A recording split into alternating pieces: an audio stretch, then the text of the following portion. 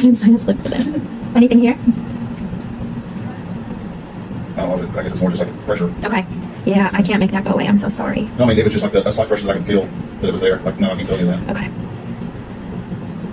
I guess you can get it listening. I do, yeah. That's what I just did, yeah.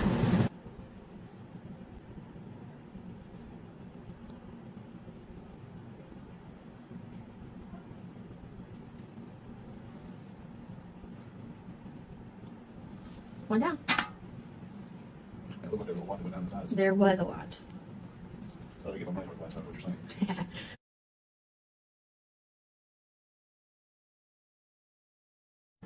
I mean, I don't know why anyone tries to do this stuff if they're not used to it, you know. I had a grandfather that would do it. I've heard that story before. My dad's told me stories of it before. They'd watch it do it. He would sit there and dig it out, and you would watch blood shoot out of it. And it was, Oh, goodness. that's the old school way. Yep. And, you know, a lot of people, if they could get close to a doctor because they lived out in the country or something, that's how they had to do it.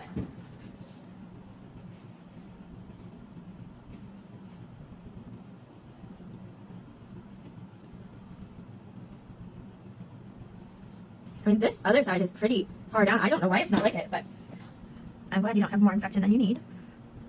I guess we'll need a script for infection again. Nah, I think this will do it for you. You've had plenty and it hasn't really done anything, so.